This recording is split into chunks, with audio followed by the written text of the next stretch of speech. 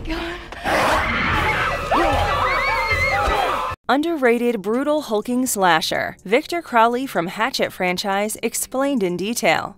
Hatchet is essentially a slasher film, a subgenre of horror films that was loved and appreciated back in the 80s.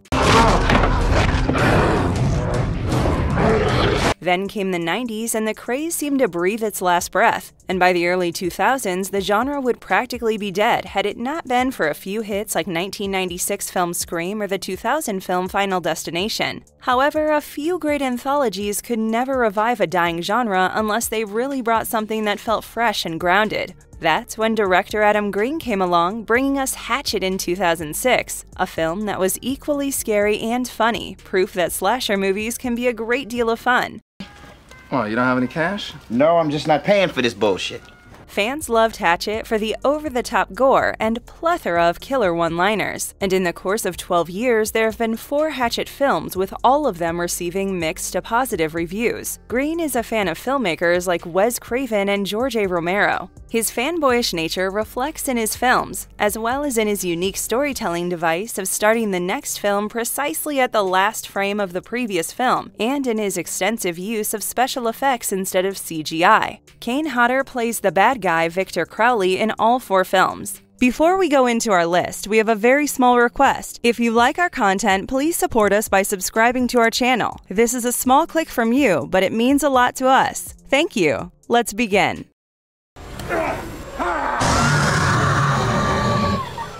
Who is Victor Crowley? Victor Crowley's story is equal parts tragic and horrifying. He was the unfortunate casualty of someone else's mistakes. Thomas and Cheyenne Crowley live in a small house in the Honey Island swamps of New Orleans. However, Cheyenne had terminal cancer, and the Crowleys kept a nurse named Lena to take care of Cheyenne. Thomas and Lena grew closer and started to have an affair. Eventually, Lena became pregnant. Thomas and Lena were so inconsiderate that they kissed the day Cheyenne died, but she wasn't dead yet. In anger and disgust, she cursed Lena and her unborn child before passing away. A few days later, Lena birthed her son, who was born with a neoplasm, also known as a tumor disease, and she died presumably from the shock of the sight of her own baby. Mr. Crowley was ashamed of what he had done and felt miserable at the sight of his son, who he named Victor. He would keep Victor hidden in the house, and the child grew into an adult in absolute seclusion, without any friends. However, as time passed, Thomas forgave himself and learned to love Victor. Still, no secret can be kept forever, and the news of Victor and his diseased skin spread in the neighborhood. On a Halloween night, a group of young trick-or-treaters came prowling to the Crowley residence and started to taunt and bully Victor from outside the house. They started throwing crackers and sparklers, and one of these was so close to the door that the door caught fire. However, Thomas reached the house just in time to save his son from the flames. He got a hold of a hatchet and began smashing the door, but he didn't realize that his son Victor was scared to death and was just sitting by the door. The swinging hatchet of Thomas Crowley hit Victor in his face, and he seemingly died from the wound. Thomas was furious because he had unintentionally killed his son and went after the young boys to seek revenge, though they denied everything. Thomas Crowley soon succumbed to his grief and guilt. But Victor Crowley wasn't dead yet. He somehow revived only to become a serial murderer with low intelligence, great strength, and supernatural traits. It is believed that Victor Crowley became mentally stuck in the night on which he died and has since been looking for his father, killing anyone who comes close to his house. Up to now, Victor is known to have killed 64 people, including an unborn child. He has a psychopathic personality, but he once used to be a loving son. Victor's father was his only friend, and so he failed to get over his monumental loss. You killed my son. The undead man has the mental capacity of a child, but he also possesses supernatural strength. Ripping off people's limbs is a piece of cake for him. Victor is a revenant, or a spirit looking for vengeance, and in this capacity he is practically immortal. Even when one of the characters named Mary Beth Dunstan beats his face to a pulp, Victor is somehow resurrected. Apart from this, he has heightened senses, awareness, and stamina. Of course, his favorite weapon is a hatchet, but Victor doesn't hesitate in using chainsaws, a belt sander, shovels, spears, or hammers. Hey. That way. Hatchet, 2006. Samson and his son Ainsley go out at night to hunt alligators in a swamp, but a mysterious being attacks them. A few days later, while celebrating Mardi Gras, a few friends decide to take a haunted tour of the swamp. The tours are usually run by Reverend Zombie, but due to a negligence suit filed against him, Zombie had asked them to go with an inexperienced tour guide named Sean.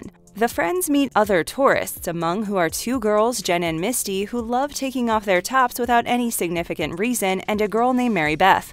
Mary Beth is actually Samson's daughter, and she has embarked on the journey with these people because an illegal tour was the only way to find her father and brother. Sean's inexperience shows when the tour takes a wrong turn, causing the group's boat to crash and start sinking. They evacuated the boat only to find that they were now standing right in front of the Crowley residence. Mary Beth tries to warn the others about the legend of Victor Crowley, but no one pays heed to her. The way we're going! Why couldn't you keep your stories to yourself, huh? As the married couple Jim and Shannon Permadio approach the house, Victor appears and kills Jim, dissecting him into two halves by repeatedly swinging his hatchet. He then goes for Shannon and kills her by tearing her head apart. This forces the group of tourists to flee, but Shapiro gets separated from the group and Victor kills him by twisting his head to break his neck. Mary Beth and Ben find her family's remains in the house, and soon Victor finds them. He first mutilates Jenna's face with a custom-made belt sander and then severs Sean's leg with a shovel before decapitating him. He held Jenna and banged her face on the shovel that was standing upright from the ground. The others try to find weapons to stop the supernatural killer, and Ben comes across gasoline in the tool shed. But Victor, having killed Misty, uses body parts as melee weapons against Ben. Ben manages to shower him with gasoline and they set Victor on fire. Unfortunately, a sudden rain extinguished the flame, though the brief danger did give Mary Beth, Ben, and Marcus time to flee. Pursuing them, Victor catches and pins down Ben, but Mary Beth and Marcus manage to rescue him. Unfortunately, Victor gets hold of Marcus and tears his arms apart before smashing him to death. Ben and Mary Beth are later able to stop Victor, impaling him on a pole. However, Victor, not yet out for the count, kills Ben and proceeds to lure Mary Beth to the water with Ben's severed arm. Although the film was released in 2006, it bore all the trademarks of 80s gore fests. The film excels because of its heightened humor, coupled with all the horror, decapitations, blood, and torn limbs. So, despite having immense amounts of body horror, Hatchet doesn't feel nauseating because there are plenty of funny moments and even a few scenes with topless women. You might be surprised to know that writer and director Adam Green made sure he didn't use any CGI in the film, apart from when it was necessary to remove the on-screen wires and sightings of the cameras.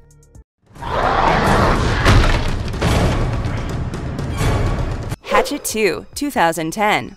Picking up where the first film left off, the second installment sees Victor attack Mary Beth. She manages to escape and is saved by Jack Cracker, who takes her to his cabin. After he learns Mary Beth's last name, he asks her to leave, instructing her that only Reverend Zombie can help her. Get out! What? Get out of my house right now! He then begins to watch a videotape that he found in the swamp, but is attacked by Victor as he does. The villain pulls out Jack's intestines and strangles him with them, until Jack is completely decapitated. Meanwhile, Mary Beth reaches Zombie's shop and tells him about the ordeal. He reveals some startling information to Mary Beth, that her father was one of the boys who went to the Crowley residence the day Victor died. How could you know? How do you know that my dad was involved?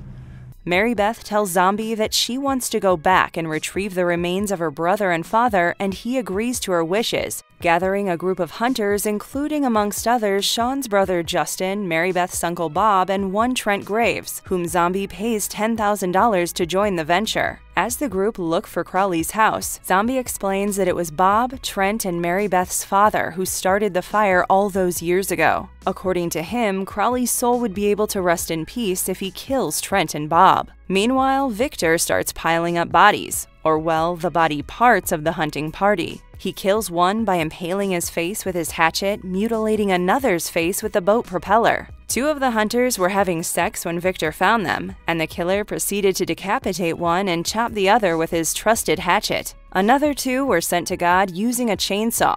Victor then arrives at the cabin and attacks the four remaining characters, though Zombie is able to pull Mary Beth out and shut the door. Inside, Victor kills Bob, Trent, and Justin. Mary Beth reveals that Bob wasn't her real uncle and only his father's best friend. Bob was my daddy's best friend. They conclude that Victor's soul didn't get the revenge it needed and must still be around them. Victor approaches and rips out Zombie's spine. However, Mary Beth strikes Victor's face with his own hatchet and he falls to the ground. She continues to swing the hatchet until his face turns into a bloody pulp, at which point she shoots him in the head with a shotgun. The film ends with Victor's possible death. One might expect a great deal of blood and guts from a slasher film like Hatchet 2, but writer and director Green elevates the fun by refusing to limit the sequel. It is not simply a gore fest only suitable for gore hounds. We aren't saying that the violence is mild, but what's special about this film is that the violence and gore are high quality, well crafted, and nothing feels forced or out of place. The humor from the first film has been retained just like the plot, which carries on seamlessly from the events in the 2006 film.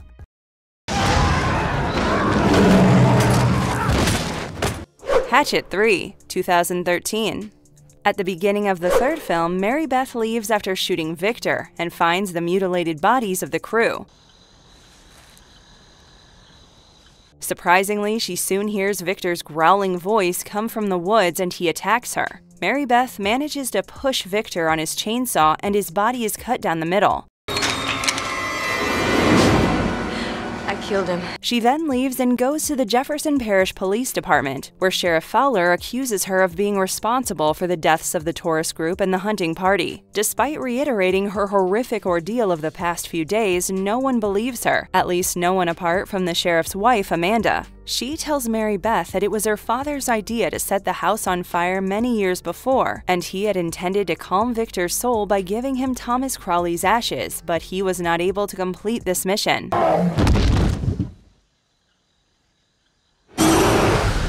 Since Mary Beth is the last survivor of the family, only she can complete her father's unfinished task and put an end to the Victor Crowley problem.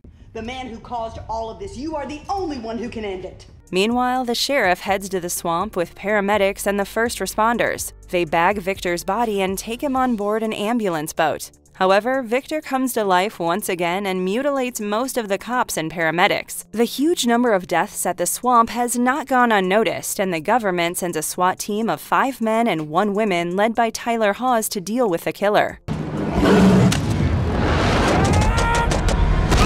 However, even the SWAT team is no match for Crowley, who kills everyone except Hawes and the female member of the team, Doherty. Later, Victor pins down Hawes and rips out his skull and spine. In this confusion, a deputy named Schneiderman fires a rocket at Crowley, but it misses and hits one of their own. The explosion blows up the house, burying Crowley under the rubble, though not for very long. Crowley emerges from the debris and kills Schneiderman, and the survivors run for their lives. Meanwhile, Amanda and Mary Beth retrieve Mr. Crowley's ashes from his long-distant cousin named Abbott McMullen. Back at the swamp, Crowley chases the sheriff, Andrew, and Doherty, cornering them by the ambulance boat. The sheriff makes a call requesting the National Guard to come, lying about being attacked by crazy gunmen. Amanda and Mary Beth arrive at the site, forcing the sheriff to try and leave, but Crowley beheads him. Finally, after much struggle, Mary Beth manages to spread Thomas Crowley's ashes on his son's vengeful spirit. Crowley begins to melt and Mary Beth shoots him, this time killing him for good. The film ends with the arrival of the National Guard, but the audience is left to wonder if Mary Beth will survive or succumb to her injuries. The only definite survivor of the massacre is Andrew, who remained hidden from Crowley's eyes. Although Adam Green still wrote the story for this one, the directorial reins were taken over by B.J. McDonnell. The change in directorial style was certainly evident on the screen. McDonnell intended to make the film a full-fledged action flick, blending in elements of horror. Almost the entire film is about cops, SWAT teams, rockets, and the National Guard.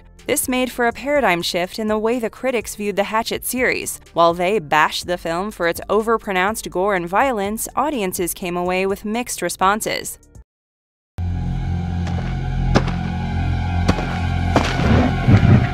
Hatchet 4, Victor Crowley, 2017. Unlike the first 3 films, which began exactly where the previous one left off, making the different installments feel like one long episode, this last one takes place a few years after the incidents of the third film. Andrew, who survived Crowley by hiding, has become a celebrity and has written a book about his experiences at Honey Island Swamp. He appears on a program named The Sabrina Show, which his ex-wife Sabrina hosts. Meanwhile, Chloe, Alex, and Rose are aiming to make a B-movie about Victor Crowley and seek Andrew's help to shoot a trailer. Ma'am, we are making a movie about the 2007 massacre, and we just need a minute. I can't wait to see it, Wes Craven. Andrew, his manager Kathleen, Sabrina, and her crew consisting of Austin, Casey, Jay, and Zach leave on a chartered plane. But as fate would have it, their plane crashes in Honey Island Swamp, and their worst nightmare comes to life when they hear the growling voice of the infamous murderer.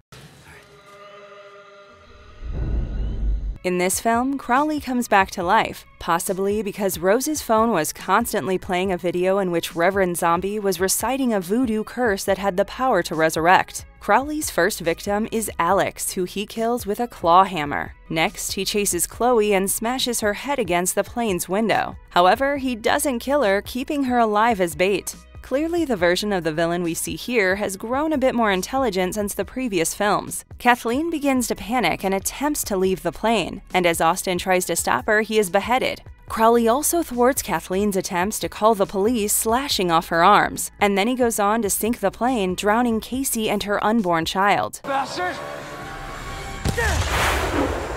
In the end, the swamp tour guide hired by the filming crew acts heroically, jumping with Crowley into a turbine. His and Crowley's blood splatter Rose and Andrew. The film is outrageously hilarious and incredibly pieced together. Adam Green came back as the director and elevated the film to beautiful levels.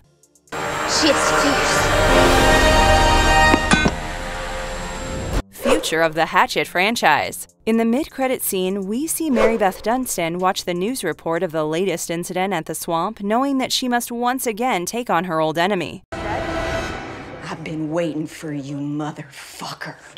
This scene gave us hope that another Hatchet film is on the way, but a mid-credit or post-credit scene is not always proof that a sequel will be made. In an interview, Adam Green confirmed that there would be a sequel, calling it a safe bet. Fortunately for us, Green is a person who uses sequels to expand the story, and makes them with as much dedication as he did with the first. Green likes to wait a few years between each installment, proceeding when everyone working is fit to come back. His confirmation of another sequel came in May last year, and now that the pandemic has started to ease up a bit, we expect filming to start anytime this year or early next year. This is all the time we had for today's episode. We hope you guys liked it. It would be awesome if you guys can take some time to subscribe to our channel. And don't forget to tell us which topic you want us to cover in the comment section. Have a fantastic day ahead and stay safe.